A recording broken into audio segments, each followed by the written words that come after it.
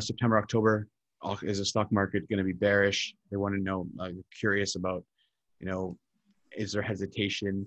And then the 50% cash day trading, mostly looking at, they're talking about trading ETFs. So what are your thoughts on that? I guess they know me, they know my opinions on these things, but do you agree with, the market potentially coming down in September, October, especially the traditional equities and legacy markets? Right. So this is the question of the hour in crypto. Yeah. Right. Yeah. So people who make fun of crypto can stop making fun of crypto after the casino that equities have become. Yeah. Right. Like I did some research on this. There's a lot of terminology, but a lot of the value in equities is coming from people buying one-day call options with their rent money, right? In other words, the retail universe and the speculative froth is, it's like beyond what can be described. And the article I read on this was back in June. And the net is if the equity market stops going up every day, when they pull the rug out from underneath this thing, you could be looking at a 10 to 15% drop.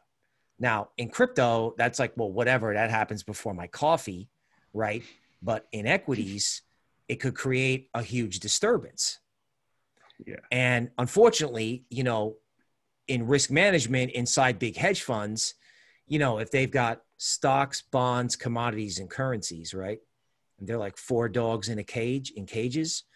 If the equity dog starts barking, their computer systems are going to tell them to de-risk because all the other markets, all the other dogs start barking as well.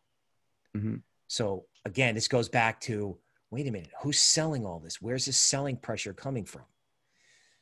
So the biggest risk to crypto is, tax loss selling. I know BitBoy didn't think so, but, taxes are a real thing. And then there's this idea how that spills over to equities, right? I mean, if you've been hodling equities, okay, you've been almost like laughing all the way as this thing goes parabolic as the economy tanks. So your incentive to take your money is enormous.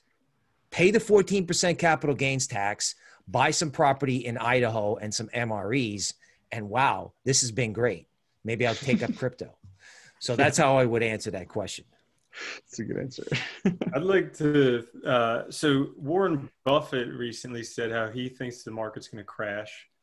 He sold his airlines, he sold banks, and he bought gold mines. Yep. And so he sees the same thing happen, and he's buying, pretty much the closest thing to Bitcoin and cryptocurrencies other than Bitcoin and cryptocurrencies, after saying for years and years and years with Charlie Munger that gold is terrible. And so I think they all see it coming, and it's all coming down the line, because I think a lot of the stock market's just propped up with the free money. All the money printing that they did. Where we're at right now, it's not really, it hasn't recovered. It's just the deficit this 1 year alone is the same. $4 trillion is the same as the deficit from 1776 up until 1990, 220 years of the U.S. deficit. We just did that in 1 year. That's something that's massively going to impact the stock market. And so I think that being in cryptocurrency, we're going to be able to weather the storm, because we're in a brand new asset class that right now is such a drop in the bucket, but it's I would think a secure drop in the bucket as opposed to what's going to happen to everything else. Agree. Right. Everyone's like, oh my God, 9 billion in DeFi. It's a bubble. People, the Fed printed 2.6 trillion in March. 9 billion in DeFi is a bubble. We're like a safe haven compared to the amounts that are out there, as you said. Yeah, absolutely. And here's the thing that people aren't realizing, and a lot of people don't talk about. They talk about, well, there's going to be inflation in US dollar. I'm like, yeah, but who's really going to feel it first? The US or every other country that doesn't have a ton of capital, that has problems or uses the US dollar, or, like Cambodia, or, countries that don't have very strong economies. I find that when people ask me why Bitcoin, I said, because it will come out of necessity. It's not going to come the way we expected it to. I believe that because of all these money printers going, you know, it's eventually going to cause other countries to go, you know, up, belly up.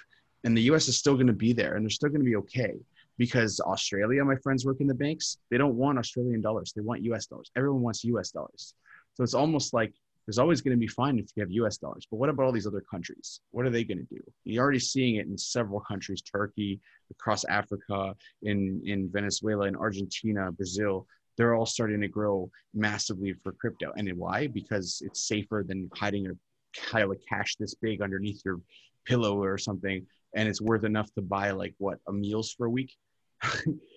It's something that a lot of people don't talk about. So yeah, the US, you know, are printing tons of money, but I don't think it's going to affect them the same way as it's going to affect a lot of the other countries, which I think for crypto will have a very positive effect. All right. Good stuff. Good stuff, everybody.